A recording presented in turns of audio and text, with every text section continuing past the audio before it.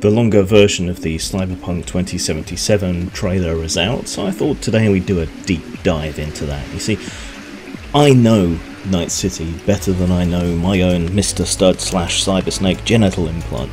I spent a very large amount of time playing around in Night City, and I still have the source book. Now, I don't know how they will have changed things moving from 2020 to 2077. In an interview they hinted that certain characters from 2020 would appear. Not quite sure how that's going to happen unless immortality has been worked out, or they appear as AIs or full body conversions or something, but that's what they say. And looking at the video, what we can see of it, it does seem like a lot of the locations and so on remain the same. I guess the city doesn't change that much in 50 years. I don't know whether they've altered the timeline, shifted it forward, how much of the original background they're keeping, but from the video it does seem that Night City is pretty much intact. Now, we haven't seen much of the gameplay, hard to know what else is going on, but let's go through this with a fine-tooth comb and see what we can discover together about the new Night City. So without any further ado, enhance. The first thing we see as we enter the trailer is the Night City metro map, and it pretty much seems to be correct. It seems to map to what we know from the book. Most of the areas, at least the ones we can read, seem to be familiar. Now, Cyberpunk 2013, the original edition, came out in 1988, and the Night City source book came out in 1991. So a lot of assumptions and so on that were made about the background will probably have to have been changed, but by and large, so far, this seems to map pretty well to the book. The Night City is built on top of and around what is currently Morro Bay. That's between Los Angeles and San Francisco, closer to San Diego. In the original timeline and background, Night City was founded in 1994. It was a personal project, a new city designed by Richard Knight, whose name is loaned to the city itself, and it was backed by three mega corporations: Euro Business Machines, Arasaka, and Petrochem. So right from the get-go, it is an expression of the absolute avarice of corporations, which we see in most dystopian cyberpunk fiction. In the original game, there has been a collapse in the United States, with various states going independent and some of them splitting up, California being one of them, dividing itself between North California, NorCal, and South California, SoCal. There's a successionist movement at the moment, so whether they've shifted that to make it the coastal and inland instead, that remains to be seen. The districts here go beyond central Night City, which suggests that they're creating a much larger play area, and this has also given them arenas which are much less well defined. Westbrook, which we can see defined legibly on the map, is a fortress which is built on the naturally occurring hills that overlook Night City from across the bay. This is where the corporate rich tend to live, or lived in 2020 at least, and they spend a lot of money to make sure that nobody messes with them. It's essentially a gated corporate community with massively heavy security. Haywood is also legible, and that's a light industrial area on the east of the Del Coronado Bay. There you'll find things like the Arasaka Weapon Assembly Plant, Biotechnia's Monoclonal Research Station, EBM's Remote Assembly Facility, and the Militech Armoured Assault Group Training and Live Fire Range. So that suggests there may well be some corporate shenanigans going on, if you can visit these areas, of course. Now, what's interesting is that Watson, which is labelled here, and Santo Domingo, which is labelled here, are not areas that are familiar or defined within the original Night City sourcebook. Given that I doubt this maglev train runs all the way to the Dominican Republic, I expect this is a different Santo Domingo, and as to what Watson is, I don't know. Some new extension of the city, perhaps. Now, if you look up into the background as the protagonist begins to move up the train, which is probably the NCART Transit Metro system, you'll see the list of stops in red at the back. And this suggests he's travelling in from southern Night City, South Night City, which is a relatively undefined area, towards the centre. We can't see exactly which stop he has, but it does seem that they've expanded the metro. New Harbour, there is the New Harbour Mallplex, Med Centre is the Med Centre, and then there was Chinatown and Old Town, but unfortunately the next stop was illegible. But they do seem to have extended the metro, so there will be more areas than in the original book where you can travel. Gangs were a big talking point issue in the 80s and the 90s, and I'd expect them to feature prominently in Cyberpunk 2077. Here we can see an unfortunate salaryman being harassed by two possible gang members. If I had to pin them as anything, I'd pin them as members of the Black Queen's gang. But it seems unlikely to me that many gangs from 2020 would survive to 2077. But then again, the Crips were founded in 1969 and will be celebrating their 50th anniversary next year. Despite what we can see inside the train, it's a bit difficult to figure out exactly where he's travelling in from. The view here doesn't seem quite right. He seems to be travelling in from the east towards the corporate centre, if the Arasaka symbol on that building is anything to go by. And if it is, then a lot of liberties have been taken with skyscrapers and so forth.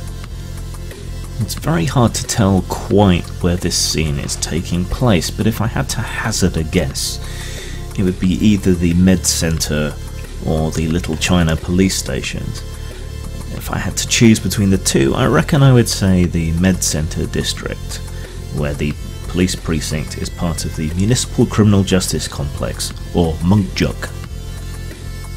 A lot of what we see may well be taking place in what was called the combat zone in the original game. This was much more of a free fire area in the tabletop game, and it was relatively undefined, which means they've got a lot of playground to work with. Areas may also have been reclaimed. These later images seem to show some sort of projects or mass housing for the less well-to-do in Night City, without necessarily being a full-on combat zone.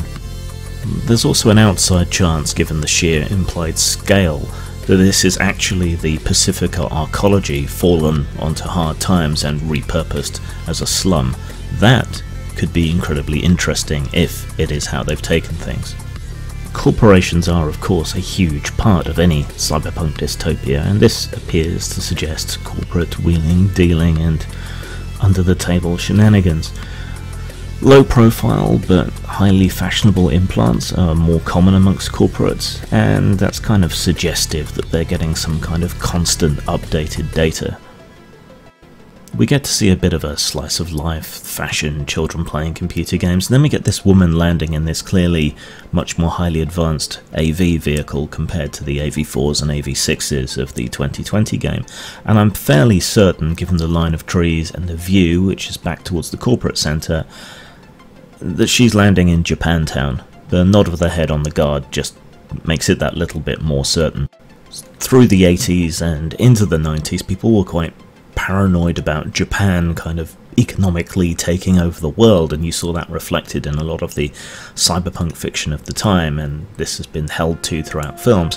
Whether they've done that here or whether they've shifted to more of a view as China being the big economic threat to the West remains to be seen, but I hope they retain some of the Japanese stylistic influences at least. Full cybernetic conversions seem to be much more common, despite the poverty that seems to be displayed in most places. Now this bar, I think it's the Night Owl, which is the only bar that stays open 24 hours a day, 7 days a week, day in, day out, in Night City. I think it's meant to be that one, which is a kind of classy upmarket bar known for its pool tables and for stocking real beer, but part of me hopes it's the Forlorn Hope, which is a combat zone bar frequented by real hard nuts and tough cases. It'd be interesting if it was that, but that wasn't detailed as part of Night City until a later supplement, and may even have been a third-party one, so it's probably the Night Owl. One thing my daddy told me before he left this shitty world: don't play Shadowrun. This is going to seem like an incredibly niggly nitpick, but the cabs in Cyberpunk, in Night City, are supposed to be red and supposed to be covered in mock Soviet regalia. Red Cab is the local company. Of course, the Soviet Union still existed, at least for a year after this was written, and in Cyberpunk, in the original background, the Soviet Union is still going strong. Weapons tend to be a big part of any RPG, and Cyberpunk is no exception. Quite the opposite. Weapons are very important, weapon customization is very important. The weapon we see here isn't familiar. We would expect to see new weapons in 2077, I'm sure. I hope a few of the classics do still show up, like the 666 Hellbringer. Love that gun. This looks like it might well be an energy weapon of some kind, or perhaps a railgun, which would make a very good sniper rifle. Drones and remotes weren't a big part of Cyberpunk 2013 or 2020. The concept of drones, the executability of drones that we've seen today, wasn't really present, so it makes sense to bring in more drone technology and robots. They did show up more in Cyber Generation, which to me was a far better spiritual successor to Cyberpunk 2020 than the doll edition, which we don't talk about. This will probably seem like a minor, pointless detail to a lot of people, but the Chromebook 1 cover, I'm not sure whether it was actually done by Hajime Sorayama, or whether it was an homage to Sorayama, but he's renowned for these chromed, sexy robots, robot sexy images that he does. It's exquisite airbrush art that was clearly quite influential on Cyberpunk and that whole aesthetic at the time, and to see this chromed woman in the pink, very much another homage to Sorayama, just fills my heart with joy. Rednecks with shotguns probably means two things. One, that we are going to see nomads, who are more kind of low-tech wanderers, bike gangs, troops of mobile homes, and also, this guy I think he has a problem with cybernetics, and that's probably an EMP weapon designed to take them out. So you're gonna face cyber racists. Now we know you're going to get customizable characters and you're not going to be locked into any one particular character role. And this has some implications regarding computer hacking. A lot of problems that Cyberpunk and Shadowrun, problems that they had were when one player would go off and hack into systems and the others would be laying around doing nothing while they dealt with that. This isn't a problem in a single player game, but you really had to be a specialist to be a truly effective hacker or netrunner. We can see people being killed by hostile programs, we can see people jacking in, all of this. It's a question to see how that will balance with the rest of the game and how essential it is, and whether they do actually incorporate full-on hacking and assaulting data fortresses and virtuality into the game. It'll be missing a big element if they didn't include it, but it might be jarring and difficult to include. We get to see a bit of street level life here, and I do hope that they manage to make Night City feel alive, and yeah, you don't want to fuck with vendors. We also saw a very brief flash there of what I think is an eyeball being installed or uninstalled by a backstreet medical technician or a ripper doc. So hopefully that side of things, the underworld, the black market, will definitely be part of the game. Earlier on, you saw some medical technicians resuscitating a body on the ground, and then in this scene, the aerial vehicle, the AV that you see assaulting what appears to be a Ripper gang from inside the combat zone, that's also a medical vehicle. Trauma Team are a private paramilitary paramedical team that will come in and rescue you and resuscitate you if you're gunned down in a fight. So if you're able to get that medical insurance in this game, and it's a way of you being recovered, retrieved and brought back to life almost if you die, that will be an interesting method of respawning people and charging them a shitload of money. There's more that can be gleaned from this trailer. Many of the corporations, the brands and so on that you see are original to the game. Kiroshi Cyber Optics, for example, but my hopes are very high for this game, incredibly stellar. After The Witcher, CD Projekt Red has a lot to live up to.